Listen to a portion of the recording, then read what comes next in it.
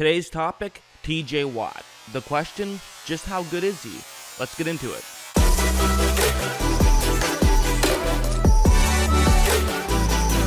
If I had to pick one move that TJ Watt is best at, it would be a move like this. He's going up against the right tackle right here, Havenstein, and what he's going to do is he's going to do a speed rush. So he's taking advantage of his speed on this play. That's what he likes to do.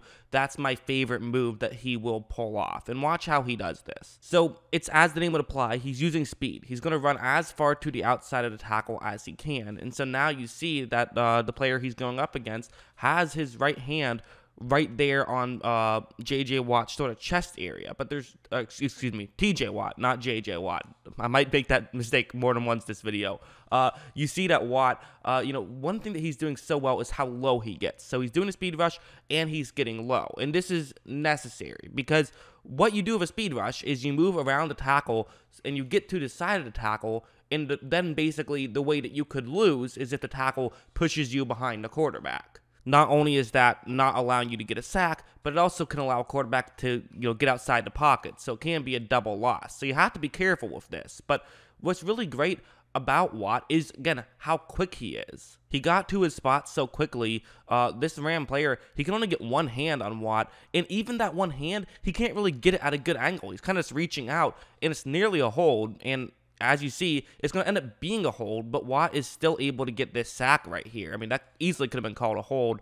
It wasn't, but still a sack. And I mean, that's just what that's what he can do. Is his speed rush is probably his #1 attribute. So that's okay. There's ways to beat a speed rush, right? Well, yeah. I mean, the obvious one is a chip. This play is not a chip, but it's kind of somewhat of a similar idea. There's a tight end in the game on the right side where TJ Watt is lined up. And so, that tight end, he's running a route. He's not blocking. But just the fact that he's there, typically this now means that your tackle is going to have more time to run over and get in position to make a play. Watt is going to that direction.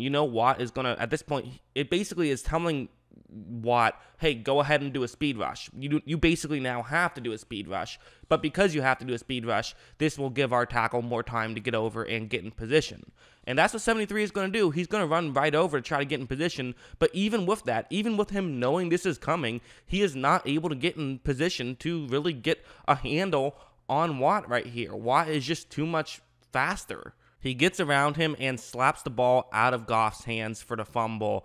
Listen, TJ Watt, again, that's another luxury of having a guy who's great at, using your speed to your advantage, using the speed move, is that it's going to create some fumbles. It really is. You will get some strip sacks if you like to do a speed rush a lot. That is his bread and butter. That's when he has to get a sack, that's what he does. But he doesn't need to do that to get sacks. I mean, I think that a lot of his sacks are set up from his speed, but, the fact that he uses this speed, it can set things up, and that's still a very effective way to get a sack, like on this play. So he's going up, one-on-one against a tackle right here, and what you're going to see right when this ball is snapped is look at how far over 77 right there moves. He instantly is getting over because he knows he can't get beat by a speed rush. And this is kind of what you have to do when you're going up against TJ Watt because he is so quick. But now, Watt, he sees how much separation there is between a tackle and a guard. So he's going to try to squeeze in between that gap right there.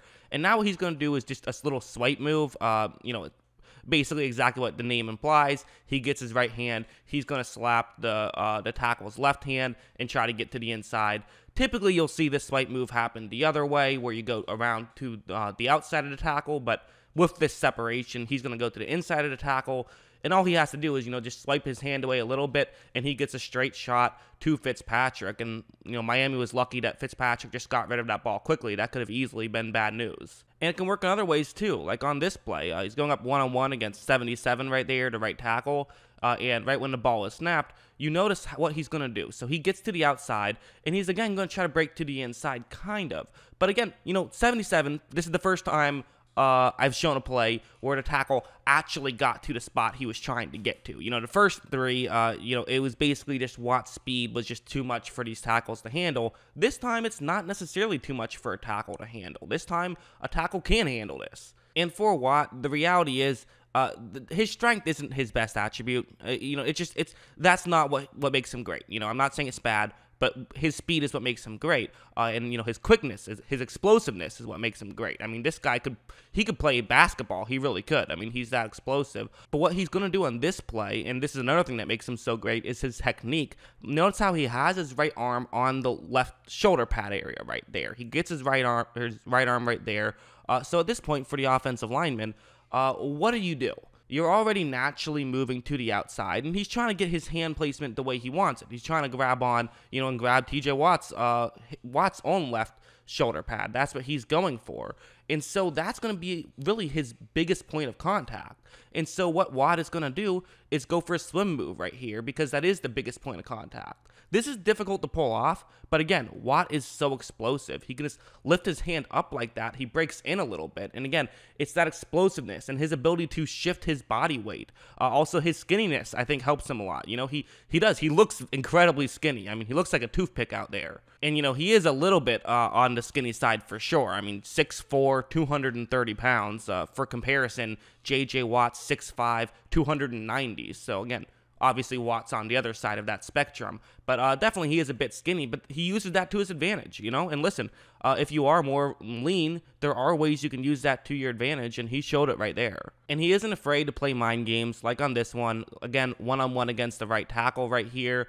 And right when this ball is snapped, look at his right arm. And notice how it looks like he's about to get his right arm out, and it's almost like he's going to use that as his principal point of contact. This would sort of be a stab and grab move is what you would typically do, where you put your right arm on the left side of that Indianapolis player's body. You then just grab his left hand, you sort of move it out of the way, try to get around him that way. That's what he's sort of faking as though he's doing. So for his assigned tackle, what are you trying to do? Well, you got to basically, first off, you're probably going to want to get your left arm and knock that right arm out of your way, and then he gets his own right arm and sort of just not allow that to get grabbed onto by TJ Watt. That's what he's trying to do here. So essentially, he's going to have to move both of his arms right at this instant. But right at this instant, that's when TJ Watt decides to latch on. So you look at his assigned tackle, he looks like he's, someone trying to pick up something and they don't know how to pick up a heavy object and they're really struggling with it.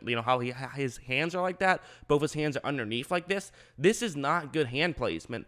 And from this point, it's much easier for Watt right now to just run over. He doesn't need hand placement because he has the positioning that he wants. He can just keep running and he is able to actually make that sack. Again, sort of a fun play and just sort of outsmarting your opponent. Pretend like you're doing something, at the last second mix it up. Sometimes it doesn't work, but sometimes it does. And, again, he's a smart player and just a really talented player. Again, his speed, it's just fantastic. And I guess I maybe should be a little bit more clear when I talk about speed.